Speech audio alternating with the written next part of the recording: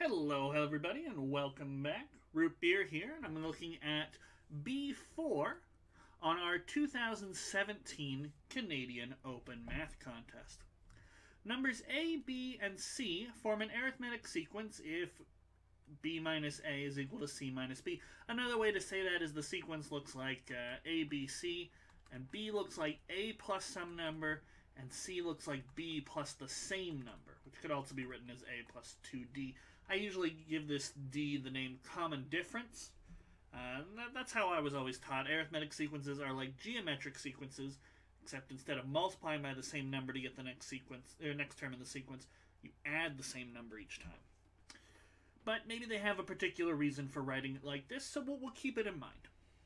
Let A, B, and C be positive integers forming an arithmetic sequence with A less than B less than C. So it's definitely an increasing sequence. Let f of x be, so we've got a quadratic with coefficients A, B, and C.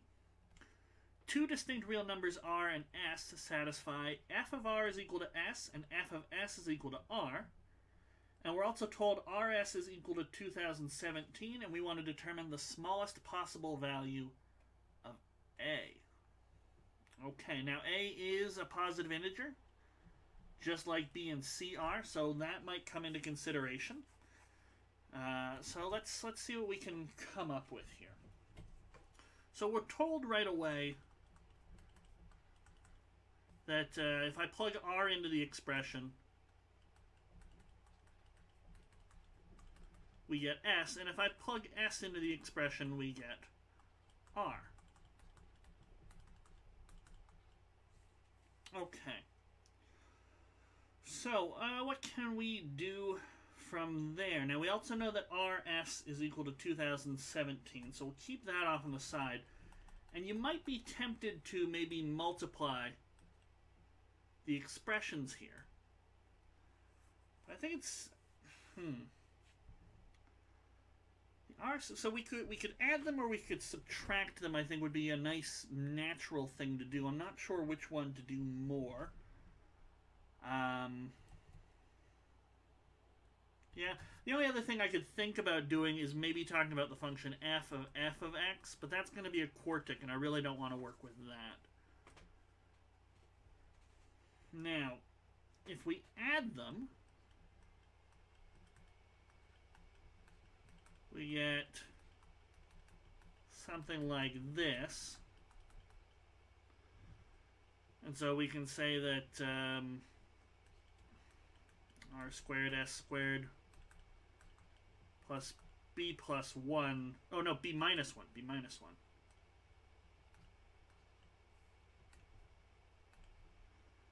R plus s plus c equals... Oh no, there's no c. It's 2c. It's 2c. But there would be no c if we subtracted, so maybe I should subtract instead.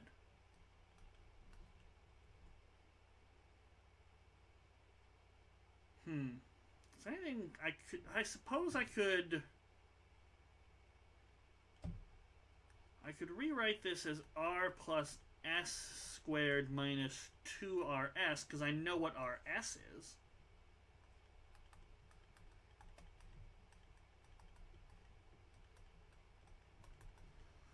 That seems like it's got too many variables in it. I suppose we could say r plus s is a root of this quadratic. Now it's plus 2c minus 2 times 2017 times a. So that'd be 4034.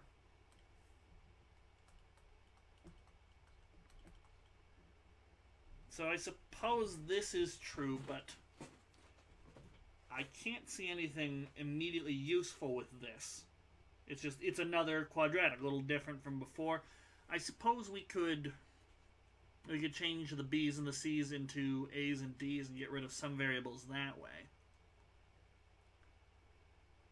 But I think maybe if we got rid of the c's by instead subtracting,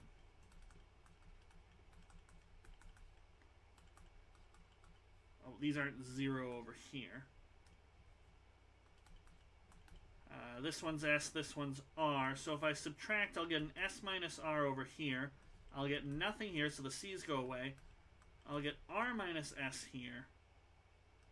And I'll get a R squared plus, no, minus S squared.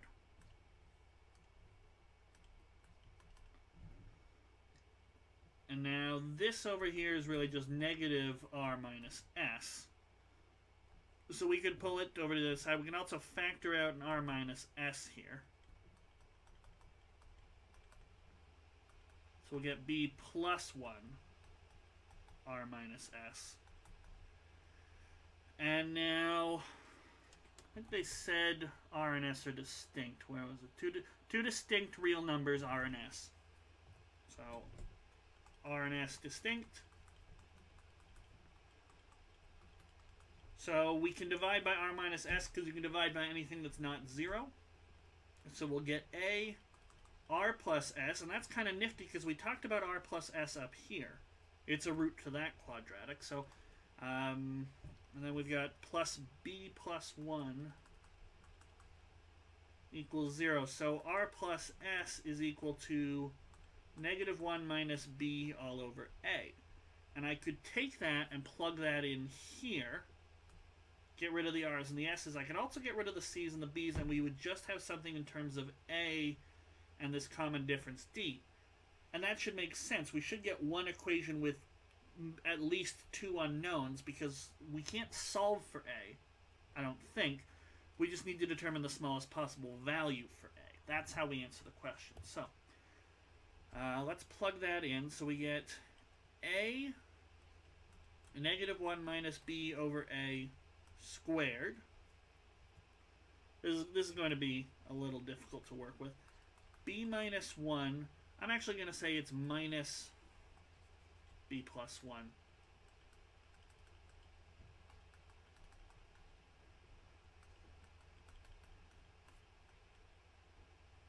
This should be a minus sign. And then plus 2C minus 4034A. Okay, so now we just have a relationship there. So because it's an arithmetic sequence, we could say let A equal A, B equal A plus some common difference D, and C be A plus 2D. Now we can plug that in. That's going to be a bit of a pain, but we can do it. First, let's simplify it a little bit. B plus 1 squared, A, and then an A squared on the bottom. We'll just leave an A. Yeah. Minus B squared minus 1 all over A. Difference of squares. Then plus 2C minus 4034A equals 0. Let's multiply by A on both sides. Expand this out.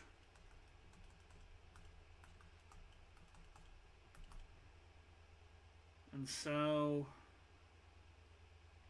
say 2AC minus, oh no, the sign should flip. 4034A squared minus 2AC. And now those will cancel. You divide by 2, we'll be left with B plus 1 is equal to 2017 A squared minus 2AC. This is now going to be a little easier to plug things in.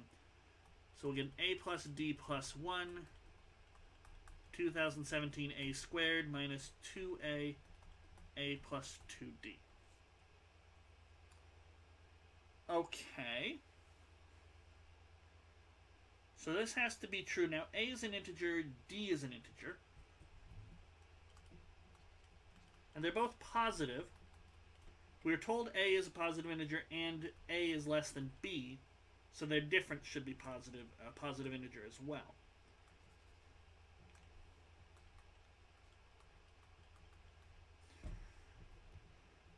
Okay, so what can we do? We can isolate for A. Suppose we could isolate for D as well. Let's see what we can do. A plus D plus 1 is equal to 2007. I don't like how big that number is. That's not going to be pleasant to work with. Minus 2A squared. Oh no, it should just be minus an A, shouldn't it? Yeah, I forgot to divide the 2AC by 2. Oh, that could have cost me. So, A squared minus 2AD. Yes. So I could bring the A's all over to, or the D's all over to one side. And this can become 2016 A squared minus A minus 1. And so we can isolate for the common difference, which we know has to be a positive integer. We could also isolate for A, but I think leaving the A squared like this. I suppose we could rearrange to get a quadratic in A with the coefficients in terms of D and try and do something with that. But this 2A plus 1 on the bottom, I feel like if we could just get sort of like a constant, like, I don't know, 5004 or 504 on the top and like an A on the bottom, then we would know A has to be, in order to get an integer, we'd know A has to be like 7 or 8 or 9 or something like that. That would be nifty. So could we do something like that? Can we get just a constant on top? That's going to be tricky. Let's try and do some polynomial long division.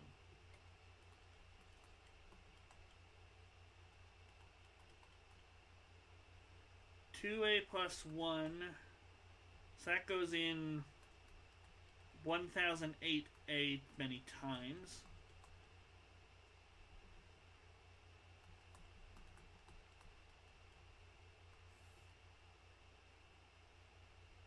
So subtract those, and you'll get negative 1009A. Bring down the minus 1.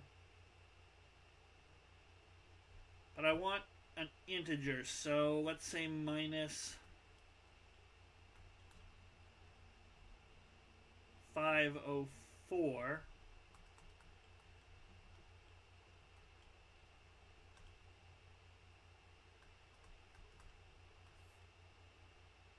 And I'll have an A, a negative A, and then a plus 503. So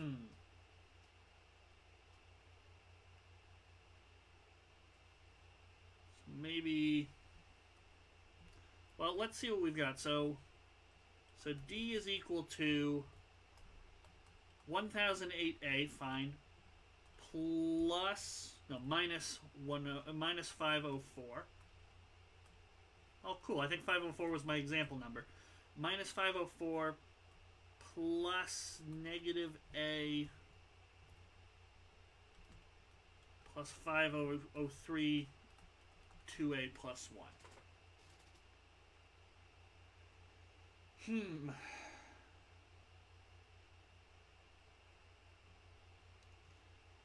So, in order for D to be an integer, negative A plus 503 over 2A plus 1 must be an integer. But A can change both the numerator and the denominator, so I don't like that. I suppose we could do multiply top and bottom by a half, maybe. So we get minus A plus 503 over 2A plus 1 is 1/2 minus 2A plus 1006 all over 2A plus 1. Which should be, I don't like this half out here. Minus 2A minus 1 plus 1007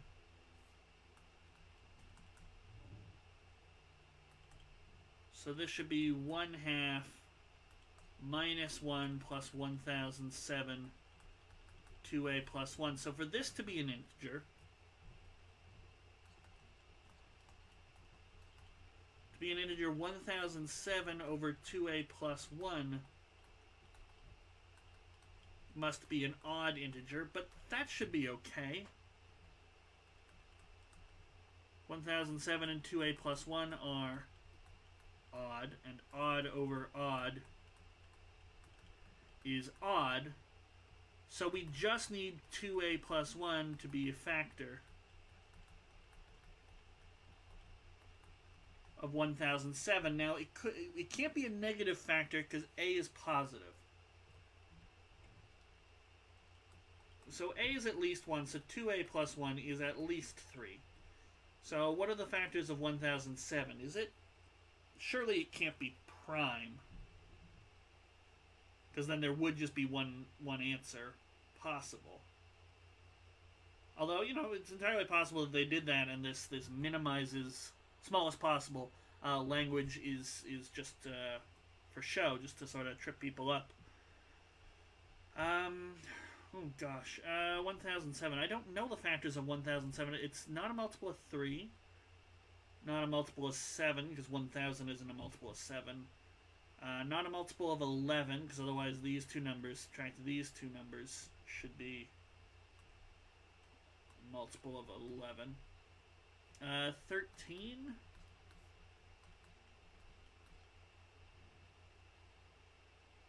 It's 13, so that would be 791.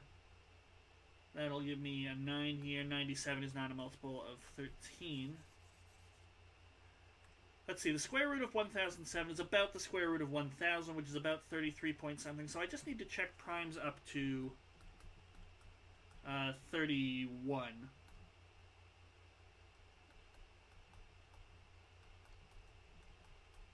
Uh, 19, 23, 29, and 31. So we know these are out. How about 17?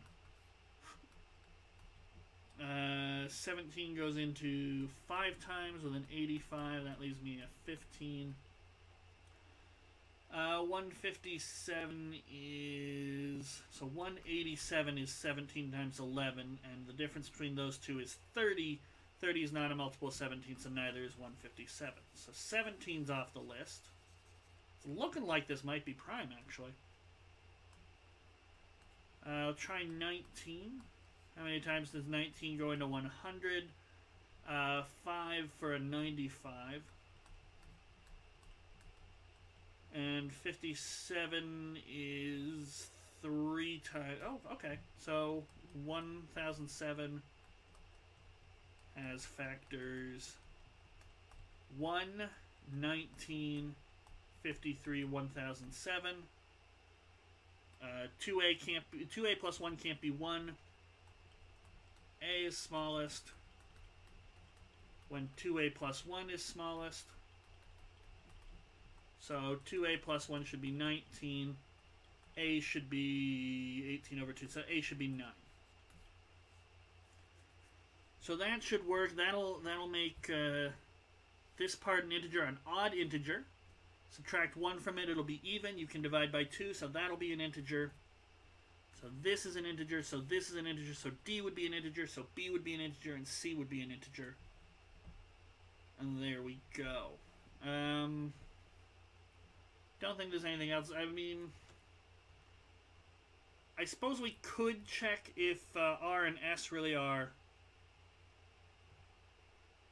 real numbers. Now, do I actually have to go back and figure out B and C and make sure?